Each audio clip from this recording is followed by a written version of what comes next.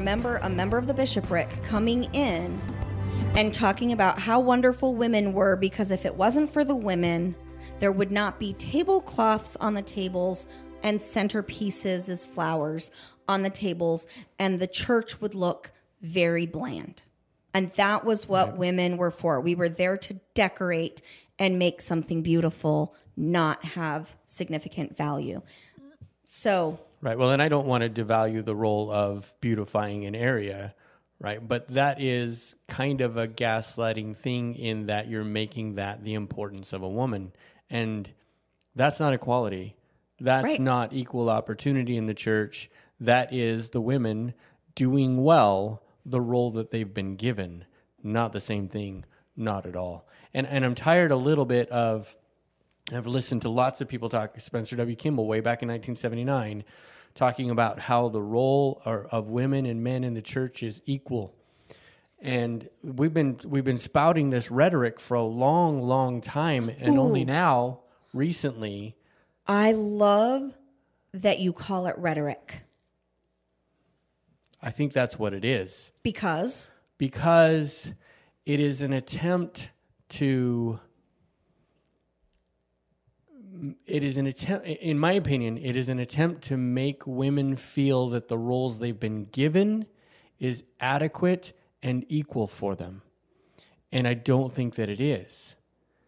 Now, so the dictionary definition of the word rhetoric is the art of effective or persuasive speaking or writing, especially the use of figures of speech and other compositional techniques. Language designed to have a persuasive or impressive effect on its audience, but often regarded as lacking in sincerity or meaningful content. Well, I would say... love that word for this. I would say that I used the right word. And that I used it accurately, and I used it exactly the way that I meant. Love is it. that there's a lot of effort... Especially recently, there's a lot of effort to placate our sisters. And there's another word that I think I use completely correctly, to placate the sisters in order to make them feel comfortable within the assigned role that they've been given. And we're seeing recently... So that they're complicit and will shut up. Yeah.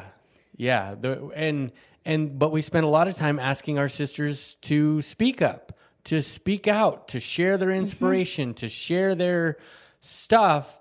But the reality is your inspiration as a sister is entirely dependent upon the effect that it will have on the church, is entirely dependent upon a man somewhere.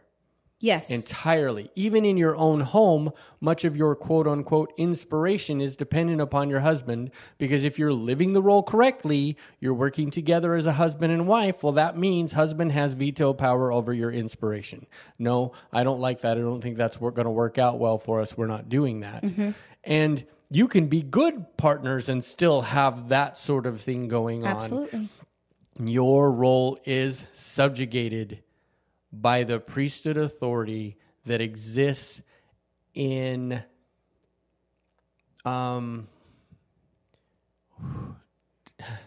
you just burn out? No, I'm just looking for the word. The priesthood authority exists in totality in the church. The priesthood authority runs everything, even the organizations that the women are a part of, and John Larson brought this up. They're called auxiliaries. They don't matter to the overall role according to the priesthood authority of the church. Right. And in essence, they're saying we could, as a church, we'd survive just fine without the Relief Society. We'd survive just fine without the Young Women's or the primary. We'd be just fine. Right. The auxiliaries are there to keep the women and children busy and out of our hair while we do the important work.